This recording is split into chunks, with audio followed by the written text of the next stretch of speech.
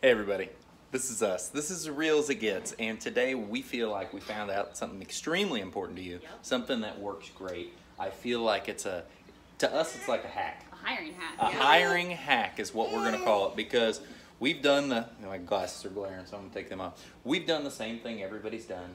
We've done the call them for an interview, schedule them for an interview, schedule 4, 5, 6 interviews. Don't do anything else with your afternoon except sit down and do interviews. Yep, block out time and have that chunk just, well, clean off the slate. You can't do anything else with it, and then nobody shows up. Nobody, or maybe 1 or 2. And usually the best way it happens is if you block off 2 hours, the first one and the last one shows up. Yep. And they're right on time, but everybody else, nothing. They suck. You know, what else? We've done So then our second strategy, which does work okay, is doing a phone interview first. And then, you know, if you get them in and you like them and they sound good, then you schedule an in-person interview. But that's okay.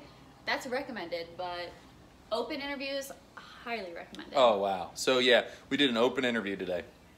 We literally, how long have we advertised for this? Just like a week? Less than a week, yeah. A week, less than a week.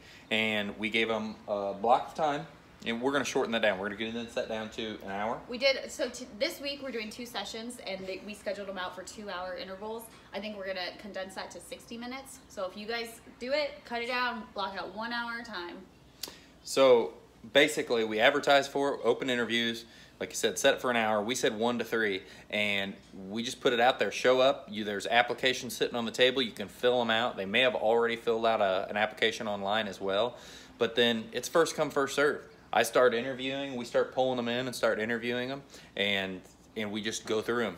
And then when there's no one else there, you're done. You don't have to wait. You don't have to work around a schedule. You don't have to do anything. And we would talk about something. Heck, I finished estimates in between the people, even though we had people back to back coming in.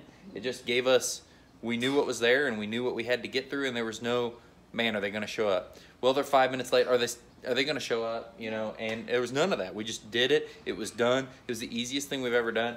We found at least 2 or 3 people we liked. Half the people that came it was were crazy. Incredible. The best people we've ever had show, like the most people, the highest percentage of people that were actually qualified to start working for us soon. And we know, I'm comfortable with at least 2 to 3 of those would do well, you know.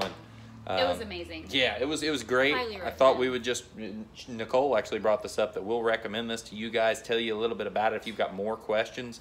We know this time of season is just insane, you know. We know that you don't have time to waste. You don't have time to waste. Like, you don't have time to waste an hour on waiting on people that shouldn't even be waiting on, and you kill all that time. Yeah, you might be able to get done some stuff, but you have to schedule out all that time. It is so much easier just to have them all come in and just go through them. Because right now, you know, all we're doing is estimates 24/7. You know, I am having to do estimates after hours, try to keep up with them, and that still doesn't feel like enough. And I know you guys are doing the same thing. So don't waste time doing stuff you shouldn't be doing. So I hope this, guys, I really hope this helped you.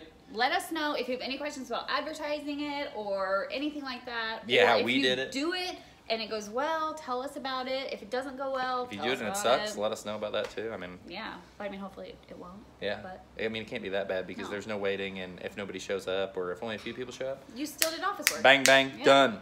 Same thing you need to do with your estimates, guys. I hope you like this, honey. Is there anything else you had? Nope. The small man right here. This is what I wish we were all doing. Oh, he's not sleeping. He's never sleeping. Everybody have a great day. Bye. See ya.